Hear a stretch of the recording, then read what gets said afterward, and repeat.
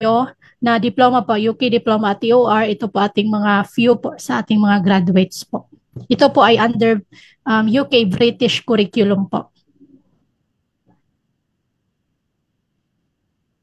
So aside from the Kuwait, we have some international students also who graduated. So when we say international students, ito po yung mga residing from the other countries like Taiwan, Qatar, Hong Kong, Lebanon, Saudi, Philippines, and the others. So since we offer this course worldwide, the good thing is we have online classes to those who wanted to have a diploma, to have credential para magamit po. So ito po ang some of the testimonials po ng aming students. So sabi nga dito, walang mahirap sa taong may pangarap. We know that it is hard to be a working student, pagsabayin ang pag-aaral at pagtatrabaho. So nasa inyo lang po yan, no, through determination. So ito po ay proof na possible po talaga siya unang-una sa sarili since kayang-kaya po talaga natin yan since self-investment po naman ito, 'di ba? So anything is possible po basta may pangarap ka at will to make it happen. Correct.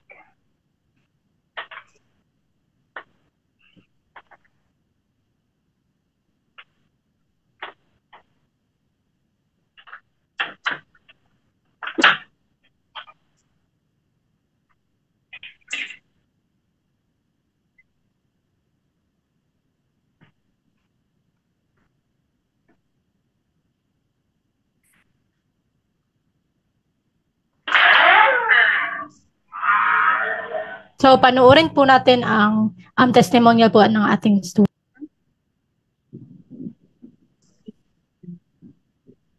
Si Vanessa.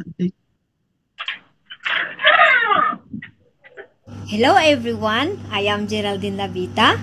I am a domestic helper from Philippines. I came here in Kuwait with a goal in mind, that is to sustain the needs of my children.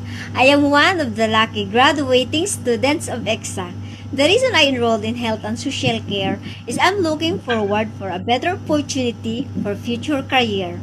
My entire journey in studying is like a roller coaster ride experience. There are ups and downs which I struggled and challenged with.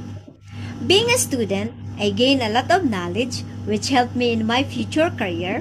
I explored new things, skills, I learned to interact with others and meet new friends. Housemaid and student at the same time is not an easy task. There are sleepless nights. There are times I got jealous with my classmates during the Zoom meeting because when I opened the screen, I saw them very focused listening to the instructor discussion, while me serving 3 houses, so busy cleaning, serving my employer, and do babysitting. I am a single mother raising 6 children that sometimes I cut allowances to my children in order for me to pay my school tuition fees. All these struggles is not a hindrance, but it motivates me to pursue my studies. Amidst all the struggles, I am grateful enough to God for giving me wisdom, courage, hard work, and perseverance. To all my children who are always there to support and understand me, to my best friend Shaukat, who has available time to help and support in my studies, to my employers, Baba and Mama, who allow me to study, and to all my friends who cheers me up that I can make it. And most of all, I am glad to the school 𝐸CSA for having Ma'am Paula Dumaging, my instructor and my mentor. Thank you, Ma'am Paula, for sharing your intelligence. Thank you for your kindness, and thank you for your patience. You exerted effort on teaching us to make us a great students in order for us to make our module unique in a different way. I thank also Ma'am Nicole, an approachable instructor, a smiling instructor. Thank you, Ma'am Nicole, for my Module 6. Lastly, I wanted to thank the school 𝐸CSA for giving opportunities to all single mothers and to all OFW out there, especially to me. These opportunities are our hope and help us gain knowledge on building the best of us on our future. I will always be grateful to the opportunity and the blessing I receive from EXA. This will help me and others achieve a betterment through education. I am proud Iksanian.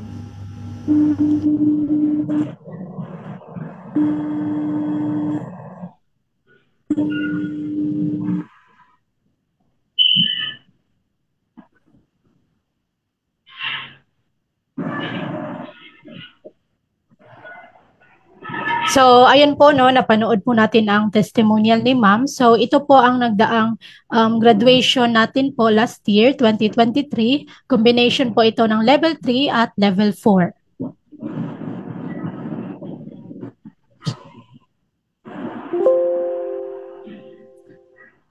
So what is qualify? So ICSA is tied up to this awarding body for the specific course, which is the health and social care.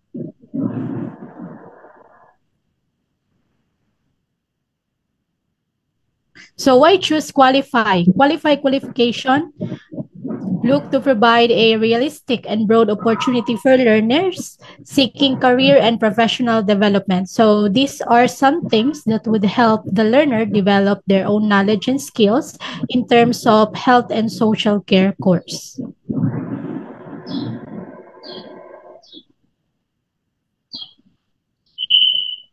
So nag-offer po kami no ng 2 levels, which is the level 3 for those high school level na you will be obtaining 60 credits po sa TOR ninyo, and level 4 for those who are at least high school graduate na 120 credits po ang TOR. So meron po tayong face-to-face dito sa Kuwait City, Murdiyya or Mahabula, at meron din po tayong online. So pwede po tayong mamili no kung ano po ang preferred natin.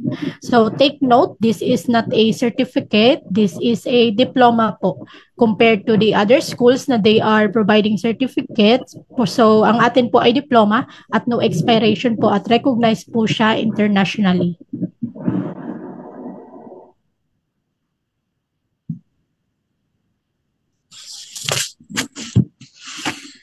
So this is po the example of the diploma po no na matatanggap ninyo after completion of the course. You will also receive your transcript of records no indicating the credits and grades. So makikita nyo po dito na meron po merit, pass, merit. So this has a corresponding po score, depends on your assignments. So we will be discussing that mamaya po. So ito po ang diploma po para alam po ninyo kung ano po ang matatanggap po ninyo.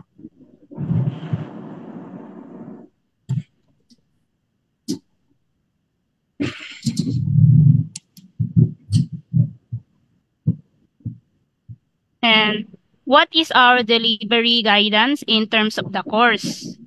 So, meron po tayong face-to-face in actual class na you will go to school. So, in online, face-to-face in the sense na via online live interactive class through video conferencing via Zoom, that you will also get to communicate directly to your instructor as well. So, it also the same sa face-to-face and online na meron blended, which means the student meron time in your own pace, in your own timings na mag-study. Since you will not be needing your instructor every day kasi meron tayong specified schedule like once a week class, and also we have Zoom mentoring class din. So, paano ba? That is via your virtual learning portal or virtual classroom. Kasi once you enrolled, mayroon kang student portal kung saan ma-access mo ang assignment, na modules mo, at pwede kang mag-aral anytime. Also, sa mga online class, may recorded class po tayo na nasa student portal. So, pwede natin siya i-review sa ating free time ang klase. So, it is very convenient. And self-directed learnings will be in accordance ninyo. So, ito na ang oras nyo na mag-aral. Lahat ng mga modules na pag-aaralan, assignments, as we said earlier, ay nasa portal na. Lahat, sakali na absent ka, so you can access the recorded class. The good thing in online is pwede mong balikan ang klase or ulit-ulitin na panoorin. You can access yung portal anytime. So, ito ang online portal na ma-access nyo. Max. Once you are officially enrolled, you will have your own dashboard and you can access the different modules. Ito ang magiging virtual classroom ninyo. Andito ang mga class learning materials. Yan.